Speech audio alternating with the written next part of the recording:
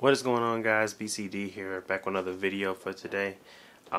Basically what I wanted to go through is a follow-up to the controversy around Xbox and the Halo Infinite showcase, and basically what I believe Aaron Greenberg had to say in regards to the PC build and essentially everything that I was talking about last video. Why the Halo Infinite looked so last generation and how come it didn't succeed people's expectations. Essentially is, I guess it was older hardware. It was, well, not hardware but software. It was a previous build back when they were still trying to create something for E3. This was a demo that was still in progress. It wasn't something that they were showing as in they're showing week by week today. It was something that was an older build. It was running on a PC because it had similar specs and because of the limitations of COVID. But I don't know if that excuses what occurred, you know? It seems as if they weren't prepared and Halo Infinite still had a bad showing. If that was what you're going to show at E3, it still would have been bad. I just don't see how they don't see that yet. I mean, honestly, anytime you work for a company, you're going to come out and you're going to try to defend what happened. And if it's just controversy surrounding it, you want to justify why it occurred. And I'm giving people grace. I'm not the, it's not the court of opinion on what's right and wrong in a pandemic and what's going on now. This is not normal time, so I can't say that they had the opportunity to get something better completed. All I can say is it didn't meet expectations. At the end of the day, that's what matters. If it does or does not meet expectations, in this instance, it did not meet expectations. But I'm not holding that against Halo. I don't think any Halo fan is really going to hold that against Halo. But the people that were supposed to use this as a gateway to jump into their systems, they're going to definitely hold this against them. They're not going to let it go. They're not going to be someone that's forgiving and want this to be a flourishing franchise for them. They want it to fail because obviously people, they thrive on negativity and bringing something down. So this isn't the time to kind of try to justify the internet, because the internet can never be justified. It's just at this point licking wounds and then going back and creating something special for when it does come out. They don't have that ammunition.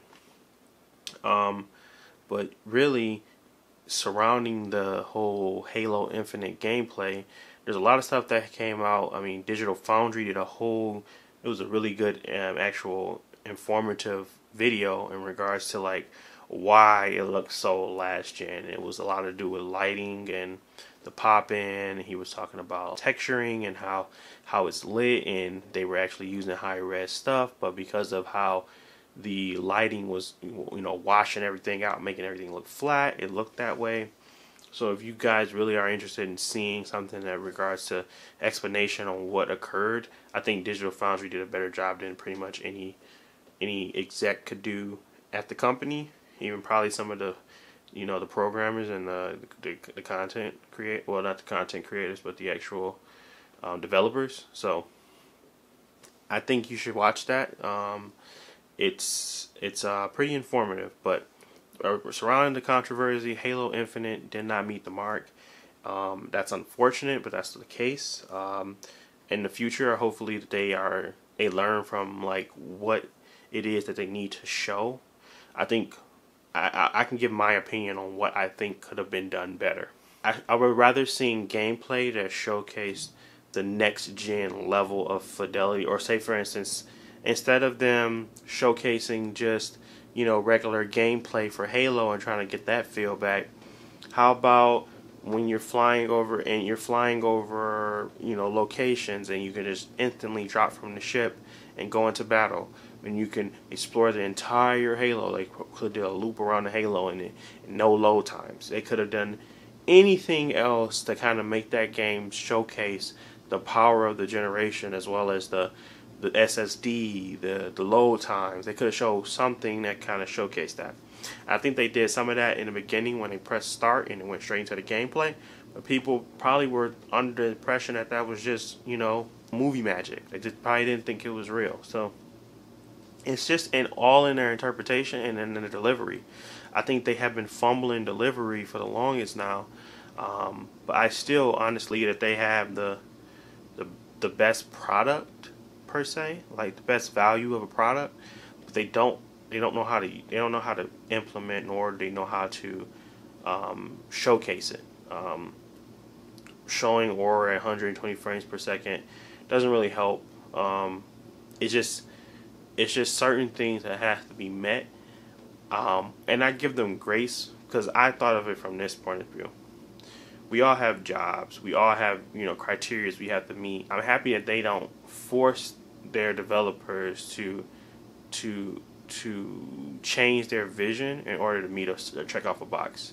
Like to be able to graphically look better. They don't make them change their vision in order to develop and create something different, you know? So that's something that I thought, I mean, maybe that is an upside for the developers, but at the end of the day, what we expected from you, it did not happen. And because that did not happen, it's no reason to try to make excuses at this point and try to make a better product. It's to prove people wrong, worthy of that price point. Just like I said before, PlayStation gives their customers that special feeling that they're getting something unique and exclusive. When is Xbox going to showcase that? And that's probably like I said, the biggest hurdle that they're going to have to get through for this. But overall, I mean, I'm still interested in Halo. I'm still interested in what they have done with it, with the open world game. I think that is something unique. I think that's something that's going to actually push it in a different way. I just really hope that it's interesting. I don't see what they can do on Halo that would make it interesting, being that it's mostly militia there, like to drive a story, to humanize Master Chief. I don't know what that is. If it's just one character, that's going to be a problem. But we'll see. Again, if you like this content, don't forget to like and subscribe down below. And I will talk to you guys in the next news update, whatever I want to call it next. Peace.